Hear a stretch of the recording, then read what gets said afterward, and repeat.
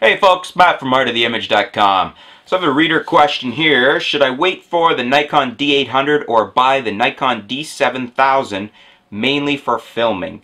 That's from Sneakybox, and that's from on YouTube. So basically, D800, D7000.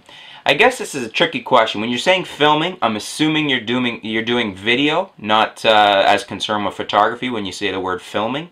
For video, we don't know what the Nikon D800 is going to have. Presumably it will be better than the D7000, but that's presumably because the D800 has not been announced. We don't have any true specs on it other than speculation, and we don't have any really hard facts on the D800.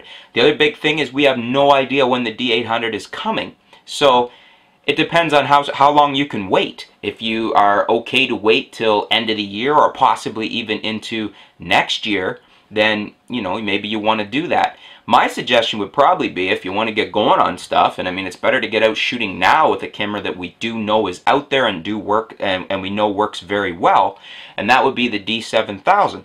So my suggestion for you would be to grab a Nikon D7000. It's available. It's a great camera for filming on the Nikon side of things, and you can get to work, get doing some filming with it.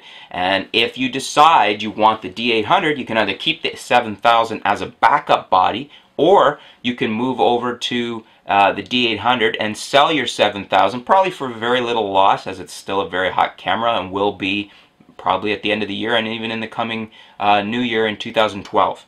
So that would be my answer for you there. It's just basically a time thing, and my suggestion, because we have no idea for reality when the D800 is coming or will be announced, to get going with the D7000.